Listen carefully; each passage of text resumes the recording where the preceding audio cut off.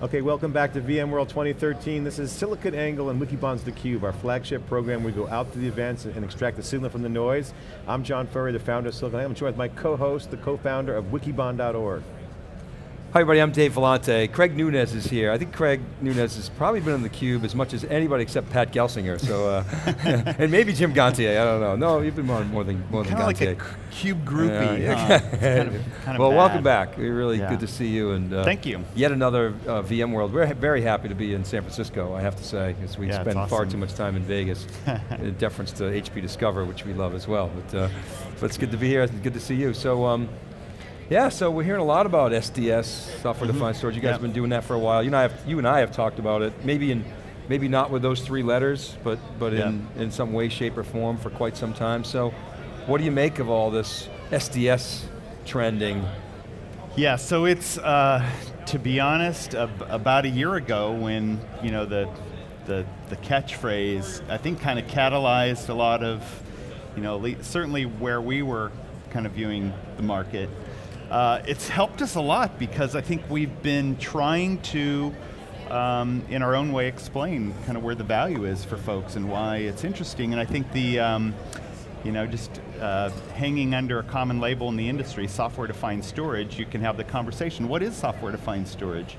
And when we talk about it, we say, look, it is first of all, it's software. It is, abstracted from the underlying hardware agnostic, which means you can run it not only on HP servers, you can run it on other servers, right? There's no restriction there. It's software-defined storage ought to be pretty independent of your hypervisor choice, right?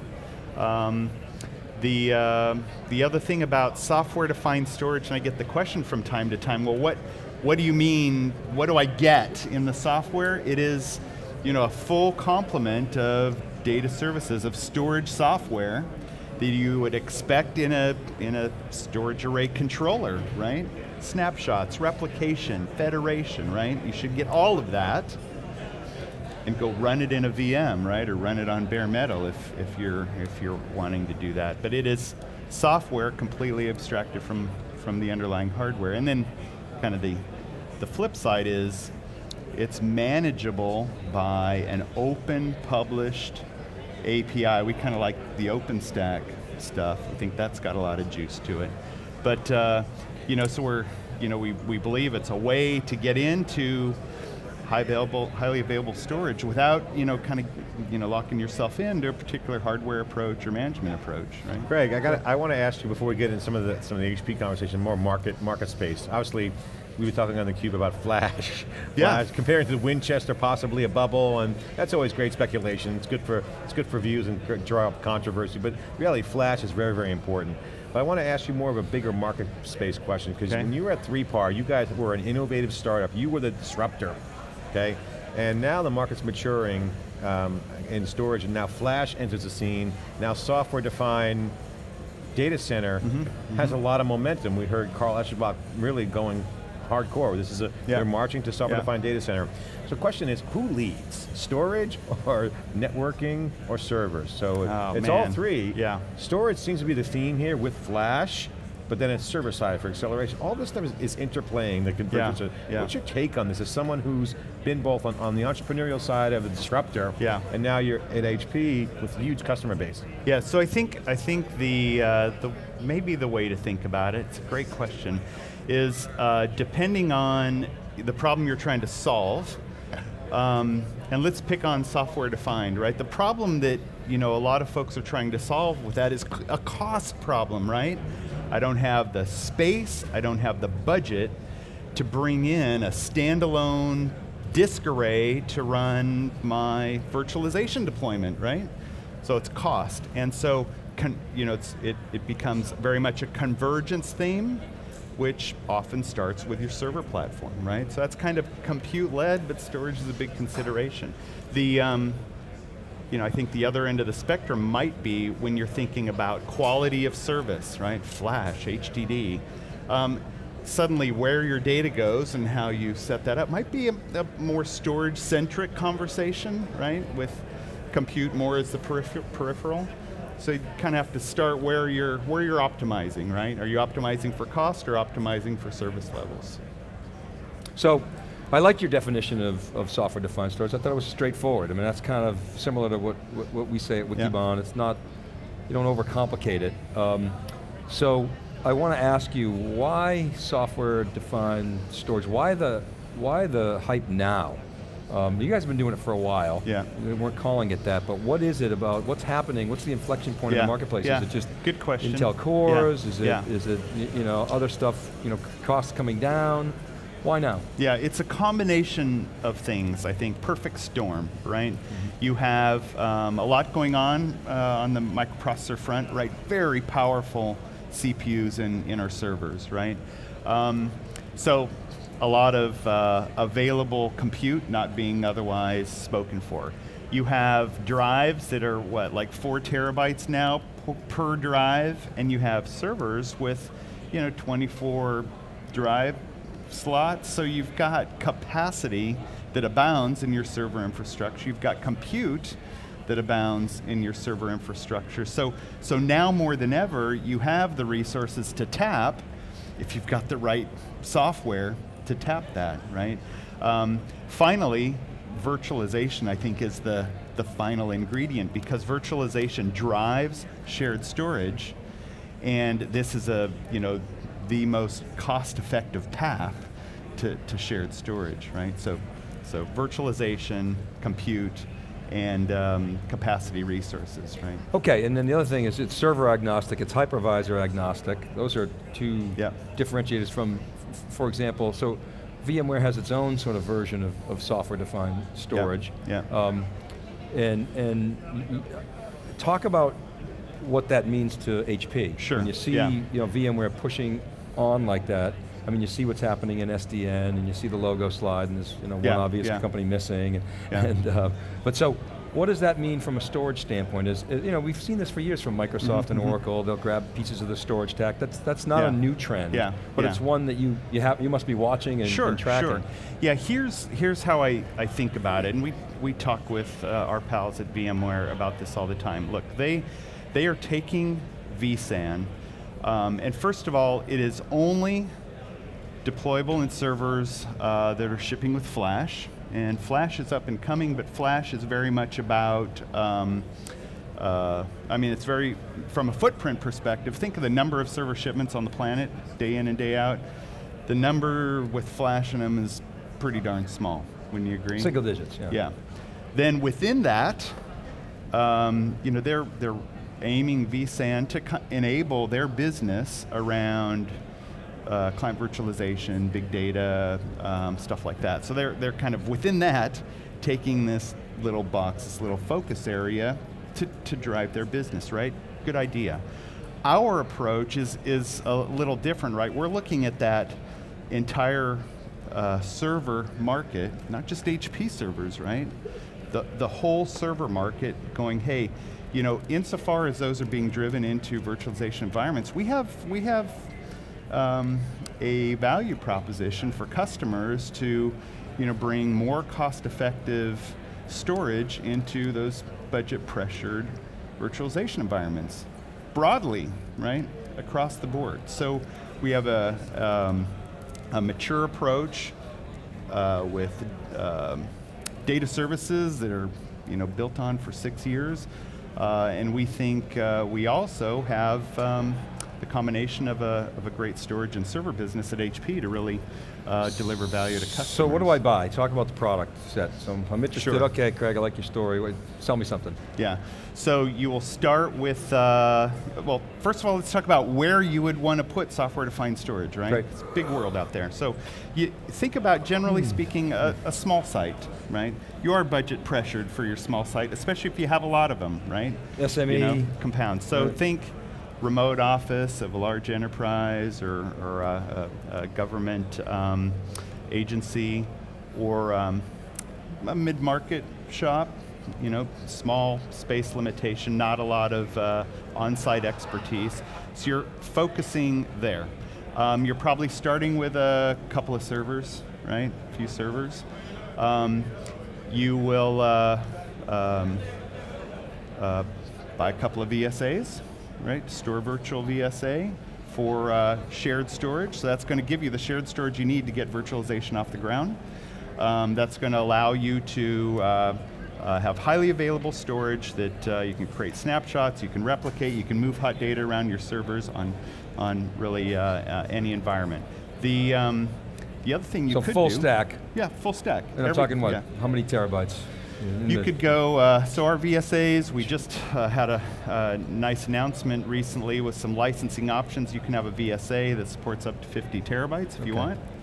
So let's say 10 to 50, 20 to 50, somewhere in there? Yeah, so let's pick 10. Yeah. There's 30 terabytes if you picked up 3 VSAs. What you might also do is we also have brought this concept to our data protection, our backup systems, our Store Once platform. So you can drop a Store Once VSA on one of those servers for deduplicated local backup out at your remote office, or without having to go again buy hardware. So I need. Well, I got to have servers, obviously, in there, and I got to have some capacity on those servers. Yeah. The point is, though, your storage capabilities are living on a VM right next to your app VMs, right? So I don't have to buy another box. Right. I just have to provision another virtual machine and make sure I have enough physical capacity on the disk. That's right. Yeah. All right. Yeah. So that's what you buy: server and a few VMs, server and a few VSAs, I should say. Okay. All right. So I can't. Server, VMware, of course, and a few VSAs, right? You got to run an OS. VMware, or there are other hypervisors that you could run and we'd support, right? Right. Well, okay, let's talk about that. So VMware, Hyper-V. Microsoft Hyper-V. And we're looking at some demand for KVM, so that's in so KVM, a lot of traction in service providers. Yeah, Are you getting demand from service providers? Well, you're going to hear a little bit about that later today. I think the service provider space also, think about what they're trying to do. They're trying to deliver an experience at the lowest possible cost, right?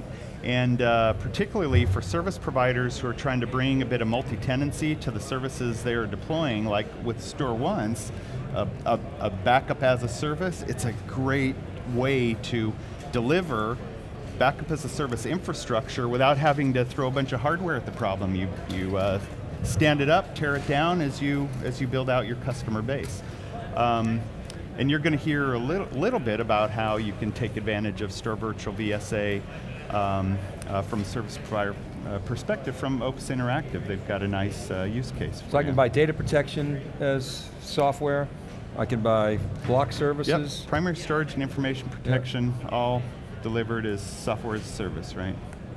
All right, so I got to ask you, I can't have you on theCUBE without asking about 3PAR, even though— Yes, thank God, we got a 3PAR question too, love it. So give us all the my update, favorite what's topics. happening. Now, it's sort of other end of the spectrum. A lot of software in 3PAR, but it's tightly coupled, with the hardware. You got cool ASICs in there doing unnatural acts and driving mainframe class. I wouldn't say unnatural. Well, for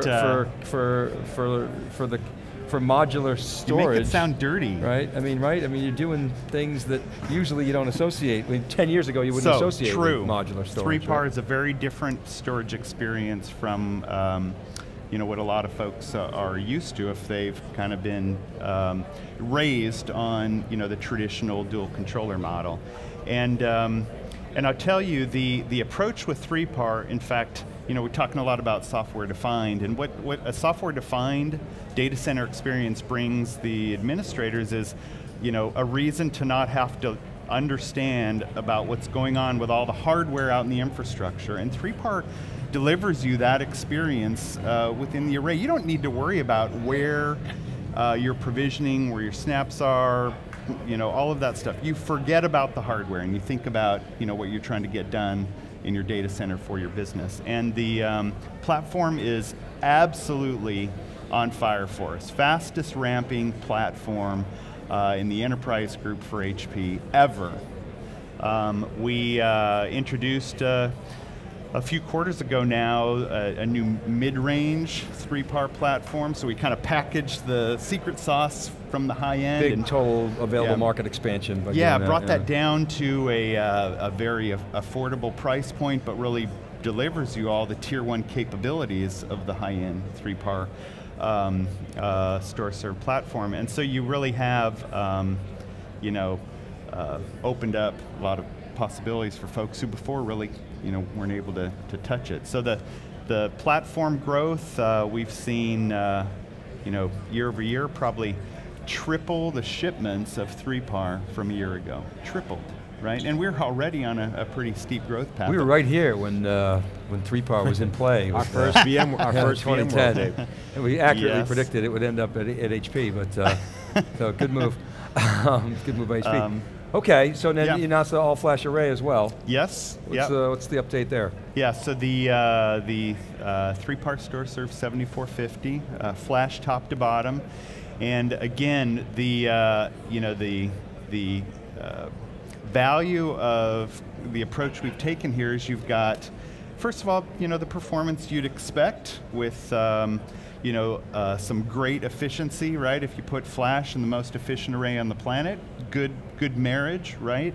With all of the data services that 3-par has become, really known and highly regarded for, multi-tenancy, autonomic management, replication, federation, all of these mature data services on this really great flash platform, and alongside the mid-range platform, the high-end platform, so you're really not only able to run QoS within each of these arrays, but you're able to shift data between arrays non-disruptively as data moves through its life cycle, only because you're running the same storage operating system across these platforms. It's powerful, powerful platform. And you got, we had Stephen DeWitt on yesterday. Oh, good, yeah. And he was high energy, Steve. Oh, yeah. And so we meant to ask him. We said we're going to show us a little leg for Barcelona, and we forgot we ran out of time. So can you give us a glimpse of what's coming from Barcelona? What should we be looking for? Well, so HP Discover, of course. Yeah, for those of you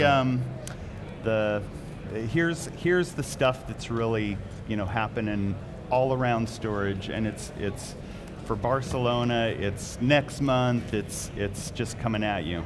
And we've been talking about it, 3-par, right? We didn't talk enough about it, but store once and information protection retention. Big focus for our business. Store once is a high growth platform, growing in double digits, a lot of happy customers, extended into the software defined realm with the VSA, so a lot going on there, and information protection overall.